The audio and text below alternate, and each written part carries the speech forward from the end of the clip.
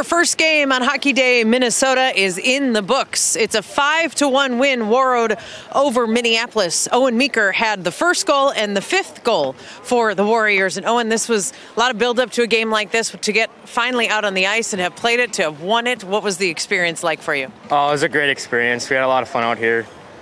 Just really looking forward to it all year. We came out here and played good, so it was really fun.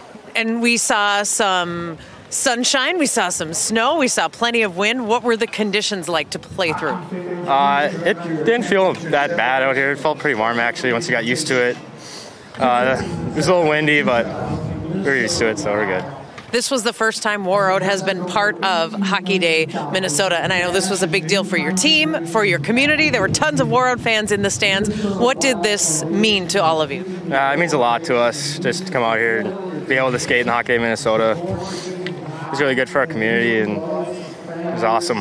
Could you feel that support? Did you see the fans? Yeah, we could feel it. It was nice. Congratulations, Owen. Great win today. Thank you. Owen Meeker had 2 goals. Warroad had 5 total in the 5-1 win over Minneapolis.